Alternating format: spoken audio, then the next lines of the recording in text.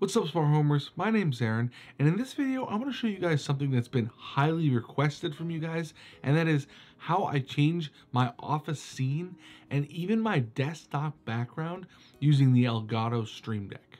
So really quickly, let's just go over the requirements. If you're going to follow along with me, you're going to need a Windows PC and an Elgato Stream Deck. I'll leave a link to a couple of them in the description, but whichever Elgato Stream Deck you want, that one will work.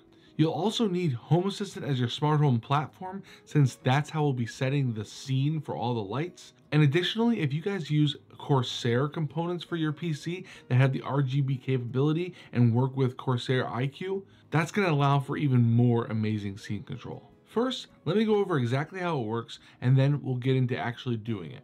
The basic idea is this. The Stream Deck is used to call a scene in Home Assistant that sets all of your lights just how you want them. Then it calls a profile in iCUE, which sets all your iCUE devices to whatever color you want them if you're using iCUE devices. Finally, it tells a program called Lively Wallpaper to set the wallpaper to whatever image or video you want. Okay, so as you can probably tell, there are going to be a few different programs that we're going to need installed on our PC. The first one is the Stream Deck software, and if you already have an Elgato Stream Deck, you probably already have the software. To prep the software for first use in a little bit, we're actually going to install 3 different plugins. One for Home Assistant integration, one for Corsair iCUE integration if you're using that, and one for Windows PowerShell called Script Deck. In the Stream Deck software, you just click the Settings button, click the Plugins tab, click the plus in the bottom left corner, and then search for the plugins in the browser window that pops up. You'll have to create an account to download them, and once you got the plugins, we can continue. For the Home Assistant plugin, we're going to need to create a long-lived access token so that Stream Deck can access Home Assistant. To do this, in Home Assistant, we click your profile icon in the bottom corner, click the Security tab at the top of the page, and then scroll down to the Refresh Tokens section of the page. At the very bottom, click Create Token. Give the token a name like Stream Deck, and then click OK. Copy that token and paste it somewhere that you're not going to lose it. The next piece of software we need is called Lively Wallpaper by Rock Danister. It's a software that allows you to set any image or video as your desktop background, and then you can adjust things like brightness, hue, saturation, speed, things like that. The software also has a built-in command line utility, so you can control it via Windows PowerShell, and it allows you to set your wallpaper and a ton of other things on your PC via command line.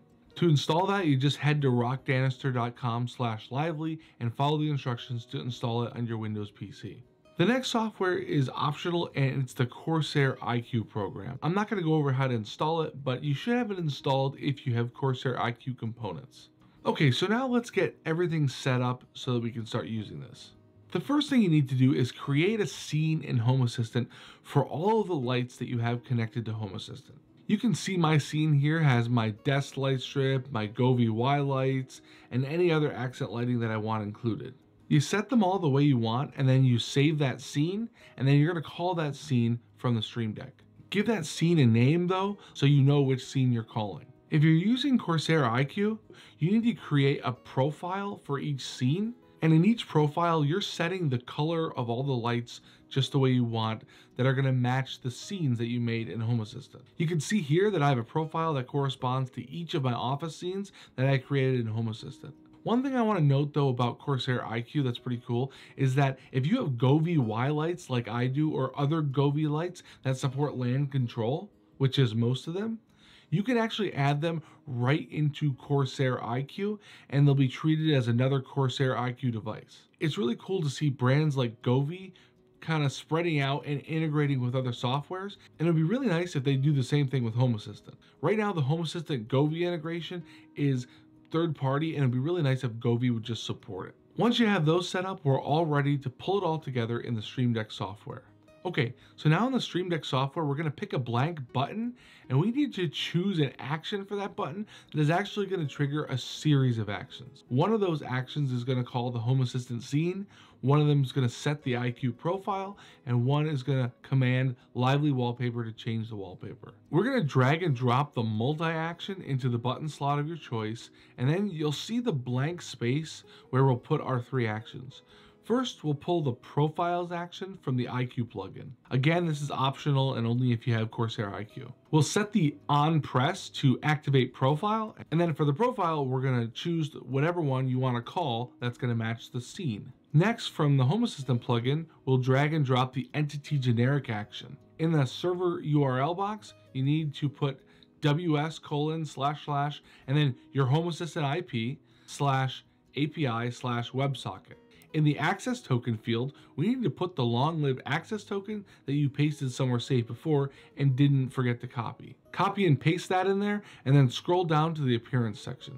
This doesn't really matter, but it does need to be filled in, so you just choose scene for the domain. In the entity dropdown, you'll see all of the scenes that Stream Deck detects in Home Assistant, so choose the one they want to call that matches the Corsair IQ profile, even though this field actually isn't doing anything. Now we scroll down to the keypad actions, this field's going to do something, and under short press, choose scene for the domain again, choose activate for service, and then choose the scene from Home Assistant that you want for your entity. Alright, so lastly we need to grab the PowerShell script from the Script Deck plugin, and we'll paste in the string that I'm showing here. I'll leave the string available for you guys in the description, but how I built this string comes from Lively Wallpaper's documentation. I just put it all together for you, and all you have to do is change a couple things. Between the first set of quotes, you want to put the path to the executable file for Lively Wallpaper. It'll be in the install directory and should be easy to find.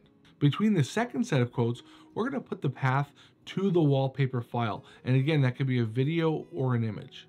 Now, I didn't show the installation and setup of Lively Wallpaper, but you do want to make sure that you set your wallpaper to repeat on both screens or just on one screen, really however you decide you want to set up Lively Wallpaper. And then once you've done that, you really don't have to touch Lively anymore, and it's going to do its work in the background. So once we've created that string, give the button a test, and you should see your Home Assistant lights, IQ lights, and wallpaper all change at the same time. The first time you call a wallpaper image on Lively Wallpaper, it's going to pop up a little window. You're kind of saving that wallpaper in Lively Wallpaper, but after that, it's not going to bother you again. Anyway, that's pretty much it. And here you can see that I've created scenes for all the different colors for my office themes, and I've created IQ profiles to match each of those. And of course, I have a wallpaper for each one.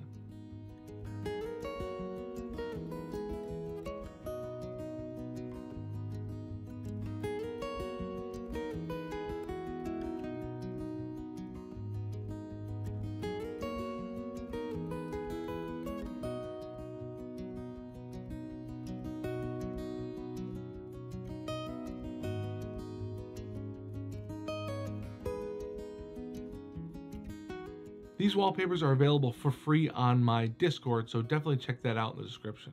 I even set an office theme for NFL Game Day and one for Spider-Man 2. When you press the button, not only does it change the wallpaper and the scene, but it also launches Spider-Man 2 on my PC, which is really cool. Anyway, I appreciate you guys watching this video. I hope you found this tutorial helpful, and if you did, please hit the like button to let me know that, and subscribe if you want to see more videos like this in the future. In an upcoming video, I plan to do an office tour. As you might be able to tell, some things are different in the background, as well as a workbench tour where I show you all of my maker tools that I've been collecting.